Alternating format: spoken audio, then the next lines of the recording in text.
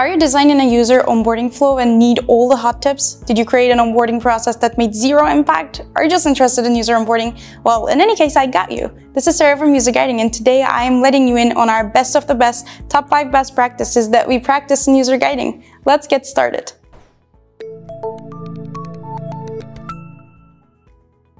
1. Simplicity is key. The very first thing you need to do before starting to design a user onboarding process is to get in a minimalist mindset. Not as a general why, but as a rule of thumb. You can have the most maximalist UX, you can be the Lady Gaga of SaaS products out there, but if you don't keep it simple, short, and concise for your users, they just might get lost. A good example is Trello's Future Tour. It's 4 steps, the copy is short, and the design is simple. Kudos to Trello. 2. Let's get personal. In 2023, you cannot compromise on personalization. You are all conditioned to get great personalized experiences from Netflix, Amazon, and other platforms we use every single day.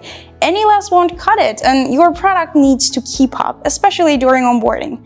Good news is, depending on your product, creating a personalized experience might be easier than you might think. For example, personalization can be as simple as Canva does it, or it can be as well thought as Grammarly's email insights. You know your audience, you set the boundaries. Just get personal. 3. Let there be fun with gamification. Now, whoever said user onboarding is a hassle obviously hasn't tried their hand at gamification. Gamification is a best practice that can take many shapes and sizes, but the most prominent forms are checklists, awards, and badges, as well as leader scores. Now, not all SaaS products are compatible with all that, but even a bit of interactivity can do the trick. Still, your best friend at gamification is a good old user onboarding checklist. Here's how Keyhole did it, and scored a good 550% increase in the number of trial to paid user conversions thanks to it.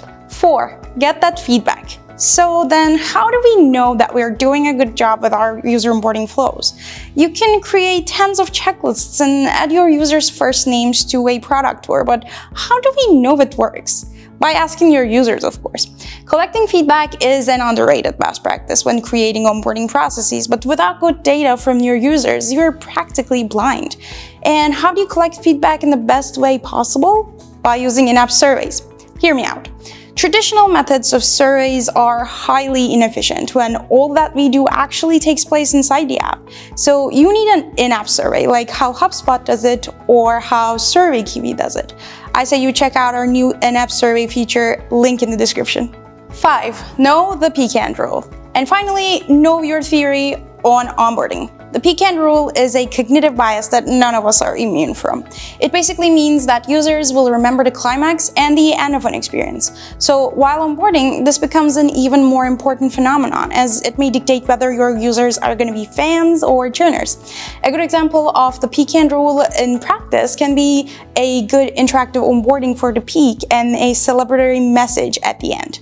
Landbot is a great example of this, since the peak of the onboarding has lots of interactivity and the end has confettis for celebration. I went through that onboarding last year, and it was the first example that popped up in my head. That's what the pecan rule does for your onboarding. And believe me, it is the best practice you'll ever practice. So to wrap it up, keep 5 key points in mind when creating your very own onboarding process. Simplicity is key. Personalization makes a difference, gamification keeps users engaged, and you are blind without feedback, and users will always remember an onboarding if you know how to peak it and end it. Oh, and if you want to do all that no code in a matter of minutes, tools like UserGuiding is your best friend. But if you don't need a tool, we still have cool onboarding UX tips and tricks, so don't forget to subscribe. This was Serra from UserGuiding, and see you next time.